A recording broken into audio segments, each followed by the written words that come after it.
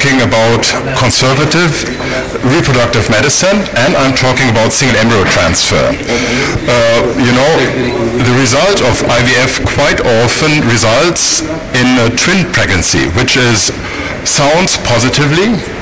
It is positively, but there is increased risk for preterm birth. And because of good success rates in reproductive medicine, we have to think to do single embryo transfer for diminishing the rate of twins and multiples.